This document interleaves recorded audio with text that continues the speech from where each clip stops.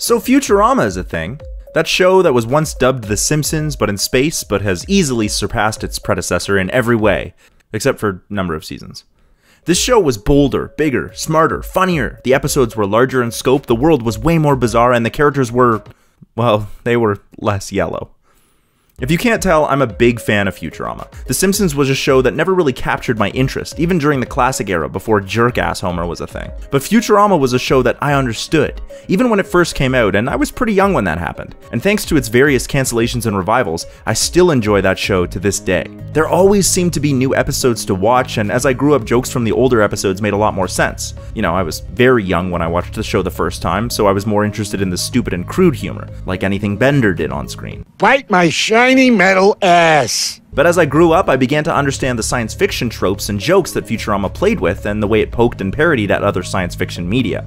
It was a fantastic show and I always enjoyed watching it, and I was really bummed when it was cancelled. But that's okay because it came back. Until it was cancelled again. But that's okay because it came back. Until it was cancelled again. But that's okay because it came back. It's the only show that I know of that has 4 series finales, but after 7 seasons, the episode Meanwhile was a wonderful conclusion to the story, and unlike the other 3 times that the show was cancelled, I felt like it would be okay to say goodbye to the show. I was sad, but the show was now 7 seasons long and had 4 movies stuffed into almost 150 episodes and was revived no less than 4 times. No one could expect or even wish for more than that. Moreover, that 4th finale, Meanwhile, was a great way to close the show out in a meaningful way that brought 2 of the central characters' love story to a perfect ending. And sort of beginning. What do you say? Want to go around again? I do. But then it came back. That's right, if you haven't heard, Futurama is back again, with the same producers and writers and, as of now, all of the original cast. I'm back, baby! Now don't get me wrong, I'm not mad about this, even a little bit. I think if the writers and producers are back on board with the same characters and cast, this can only mean good episodes, but I am a little flabbergasted. I had said my goodbyes to this show in a way that felt right, and its reboot, or reboot, is a pleasant surprise, but it did leave me with a strange taste in my mouth. Not a bad one, but a strange one. Because as much as I think future episodes will be fantastic in regular Futurama fashion, this event is indicative of something that's been going on in the film and television landscape for a while now, and it's the fact that shows don't end anymore. And when they do, it's often not done well. And even then, they still don't really end. This is changing television in some interesting ways and affects things like the journey of watching a show, the difference in narratives, how finales affect a show, and the interaction between viewer and storyteller. I'm going to use a few different shows and franchises for example, but due to the nature of its repeated cancellation and revival and its devoted fanbase, Futurama is a great case study. And so today, I want to talk about Futurama. As far back as 1996, Fox had been pressuring Matt Groening to create another series because of the incredible success of The Simpsons. Groening teamed up with the writer and producer of The Simpsons, David Cohen, to create new characters, storylines, and concepts for a show before they had even pitched it to Fox. Despite the time the pair had spent researching and creating their new concept, Fox was resistant through the entire process. Even after the show was picked up, Fox continued to push back against Groening's ideas. But Groening fought tooth and nail to get the show on air the way he envisioned it, and in March of 1999, Futurama premiered. The show enjoyed praise from critics, and those who became fans of the series loved it for its deceptively stupid characters and crude humor as they moved through storylines parodied straight from classic science fiction, all framed in a world teeming with funny and ridiculously clever jokes, bits, and background gags. Futurama has never come close to the ratings of The Simpsons, but it quickly solidified itself as the smartest show on television, and not just because of what was happening on screen, but because the writer's room had a total of 3 PhDs and 7 masters. I dare you to find a regular room with that much education in it, let alone a writer's room. Unfortunately, the humor and intelligence of the show were not enough to keep ratings from dropping, and in 2003, after 4 seasons, Fox let the show fall out of production. During this time, Cartoon Network brokered a deal with Fox to air reruns of the show. Although no new episodes were ordered, Futurama was a large draw to the brand new Adult Swim lineup along with Family Guy. Not only did this help form Adult Swim, it also kept interest in Futurama alive. The show was arguably more successful on Adult Swim and had even more new fans. Because of this, Groening and Cohen opted to try and revive the show. Comedy Central agreed to create 4 movies, the last of which was called Into the Wild Green Yonder, and it was once again left as an open-ended finale for the show. But in 2009, before Into the Wild Green Yonder had aired, it was revealed that Comedy Central greenlit a further season of Futurama. Because of this, the 4 movies were split up and slightly retooled in order to make them into separate 4-episode arcs of what is now referred to as Season 5.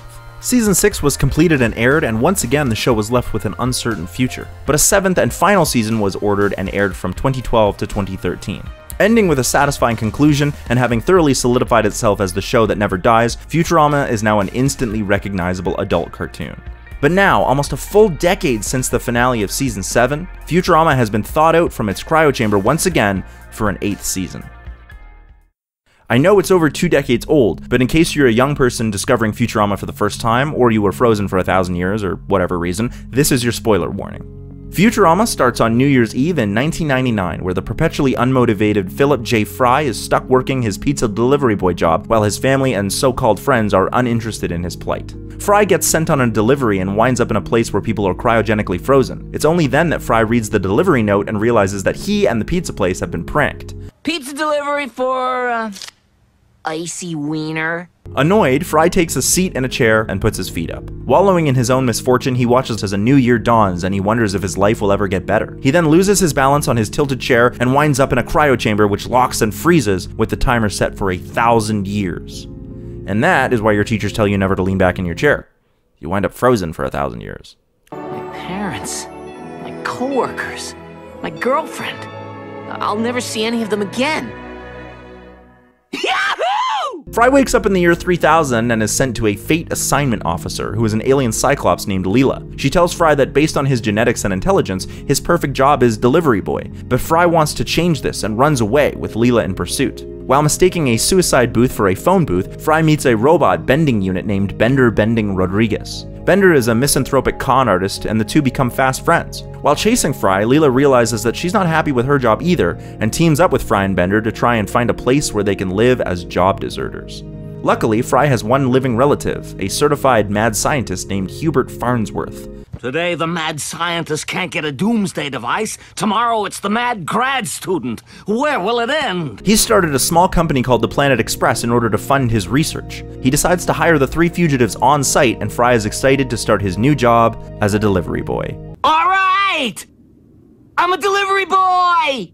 For the next 7 seasons, the crew of the Planet Express meet all sorts of strange alien creatures and get into all sorts of high-flying sci-fi hijinks. Whoa, that's a tongue twister. Which includes finding out where Leela is from, how to solve global warming, and my personal favorite, meet the robot devil.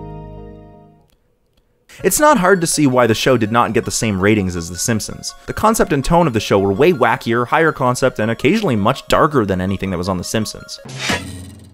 You are now dead. Thank you for using Stop and Drop, America's favorite suicide booth since 2008. But those who did watch the show were hugely invested. Futurama has a strange fan base because the way the show is appreciated and watched means that it sits in this weird space between standalone episodes and canonical story arcs. The Simpsons is a show where you can catch any episode and are not required to have any prior knowledge of past events to enjoy that episode. The show actually takes great pains to make sure that each episode is self-contained, and the events of any given episode are never permanent, beyond a few notable exceptions. Cyrus? You never mentioned him before. And I'll never mention him again. Futurama is similar in that episodes are usually singular entities, except there does seem to be more continuity. There's not so much a narrative trajectory, but a canon that continues from episode to episode. After meeting Zapp Brannigan for the first time, every subsequent meeting is permeated by his need to try and get with Leela again. Kif and Amy's relationship is ongoing, and even Leela's origin story becomes integrated into the story. And of course, because of the movies, Season 5 is basically 16 episodes consisting of 4 4-episode arcs that lead into each other. You can still watch any episode at any time, but because of this continuation, there's a kind of forward momentum, and it changes the way viewers approach the show. Narrative arcs keep people coming back every week, and while Futurama does not have that much continuation, there's a sense of wanting to know what will happen next. As such, this show sits in an interesting place where any episode can be enjoyed on its own, but there's a draw to return week after week. I think that's part of what has kept this show so relevant for so long, and why it works in the age of binge watching. But it's also why the show was so easy to cancel, and also to revive. There was never a sense of a cliffhanger that would never be resolved like in a classic drama, so all the finales were fine the way they were, and when the show was revived, it would pick up right where it left off for the most part, and that old finale would just feel like any other episode.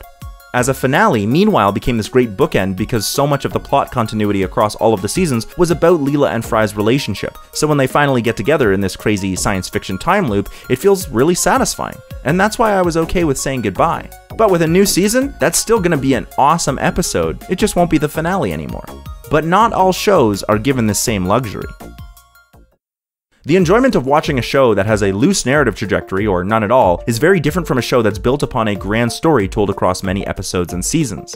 The push to watch is because of the events, large or small, that catapult characters into collision courses with each other, which incite intrigue and betrayal and upset the previously established status quo. The enjoyment out of these shows isn't the number of laughs you can get in a 22-minute time frame, but the investment in plot, and most importantly, the characters.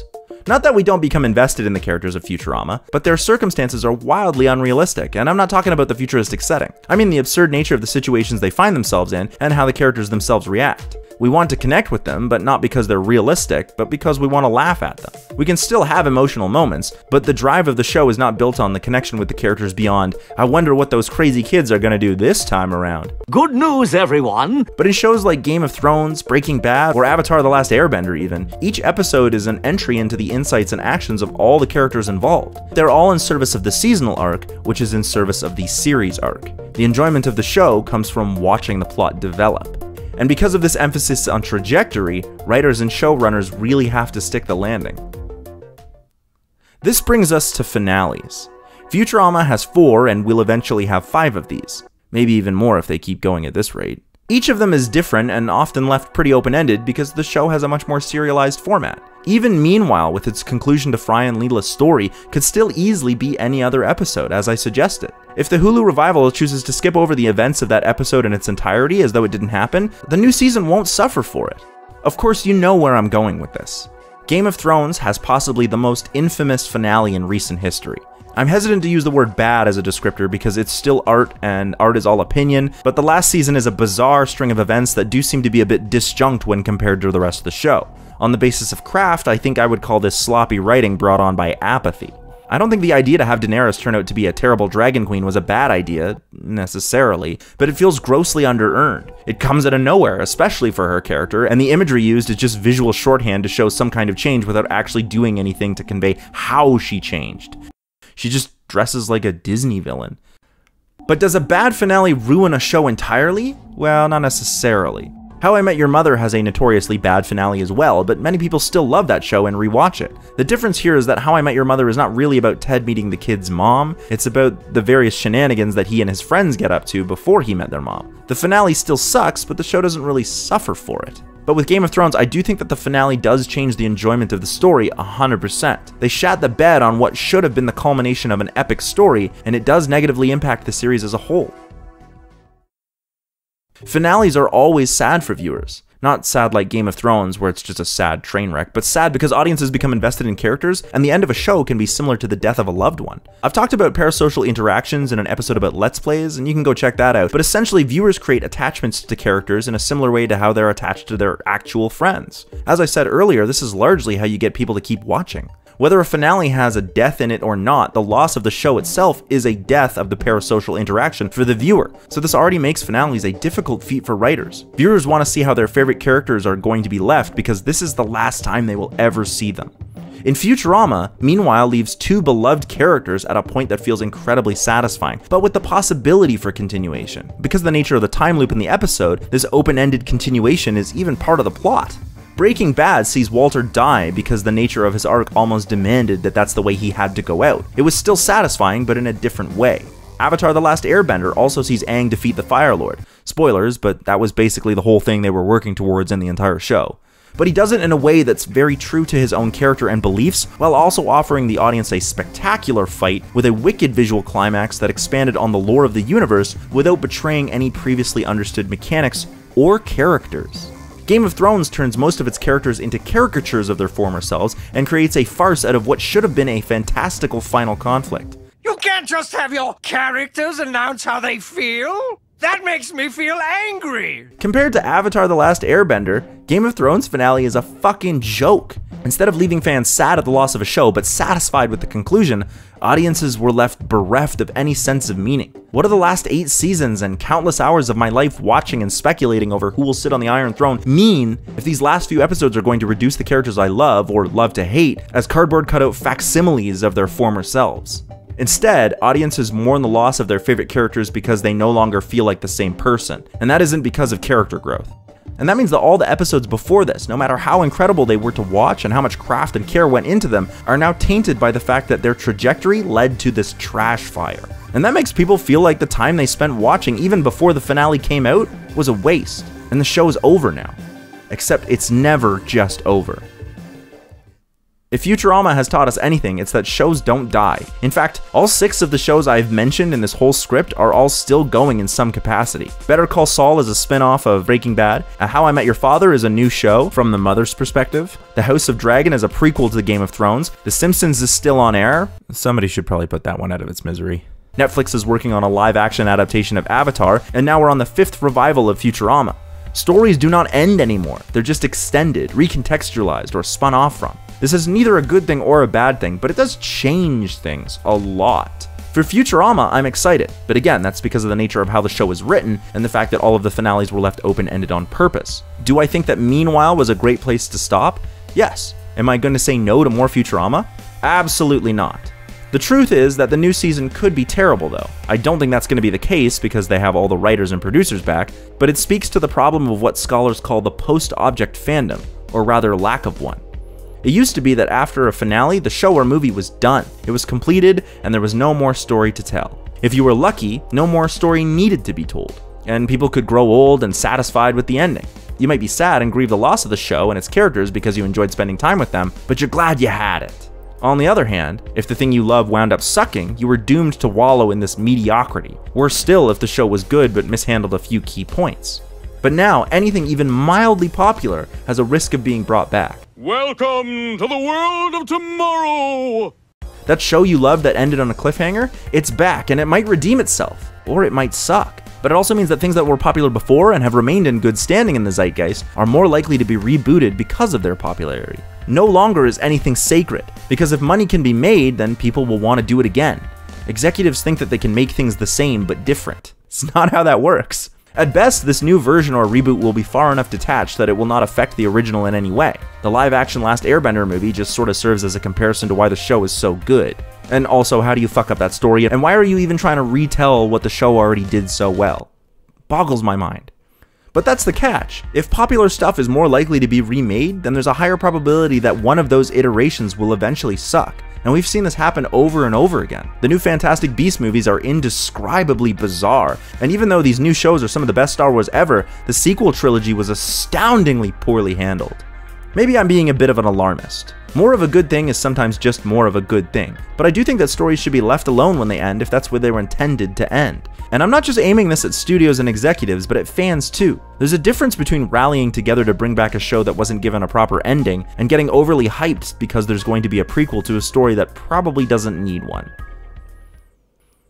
Futurama being revived is an exciting prospect. The way the show's various finales were designed to be open-ended means that the showrunners understood there was always the possibility to tell more stories with these characters. The format of the show, the way the fans enjoy the show, and the way the finales were written shows a great amount of forethought and restraint, which is very appreciated. This was the same care that filled the show with smart jokes, characters, and writing. But not all shows are treated with the same kind of consideration. A finale can change the entirety of a show's meaning and the enjoyment of every previous episode in a single instant. It's something that all showrunners have to contend with, and it eats away at a lot of writers. And I'm in no way trying to say that I'm an expert or could do better. There's also the fact that an author, writer, showrunner, or creative person may want the ending to be that way and the fans just misunderstood the point. Art is always tricky because there's no right or wrong answer. There cannot be, and I don't ever want there to be one. But I am reminded of one particular episode of the Disney show Fillmore, in which a young girl sabotages her friend in order to make sure she does not win a contest to become a character in her favorite book series. The reason she did this is because she got an advanced copy of the book, read it, and then realized that this new book spat in the face of everything she loved about the series. You didn't know how to keep your promise to your fans. That's what a book is, madame. A promise. Try keeping it next time. I think there's a kind of contract that occurs between audience and author or creator. Art will always be an individual experience, and an author has the right to do whatever they want with their story and characters. But once it's out in the world, it no longer belongs to the creator in the same way. And if it's going to be added to or change a larger piece of work, then the creator had better understand this contract with their audience, or risk losing them. And that is what I think about Futurama and all of its finales, and the fact that it's being revived. Again. Here are my stray thoughts. I didn't mention anything about the alien languages in Futurama, but there are 2 of them, and one of them uses an actual mathematical cipher. It's just there for the fans who are dedicated enough, and I think that's awesome. There's also an episode that posited an actual mathematical equation in quandary, and that's a legitimate thing now in the scientific community. My favorite episode is The Devil's Hands Are Idle Playthings because of that one angry line, and let's just hope this new season doesn't make me feel angry. Hey! Thanks so much for watching that episode. I'm very excited for the reboot of Futurama, and I'm also even more excited that John DiMaggio is coming back as Bender because he does such a good job, and I can't imagine the show without him or that character. Don't forget to check out our other channel, the Cinemasters, for more conversations about movies, and stick around for more awesome episodes of The Long and the Short of It, This Is a Thing, and anything else we got going down right here on Cinemasters Ultimate Timeline.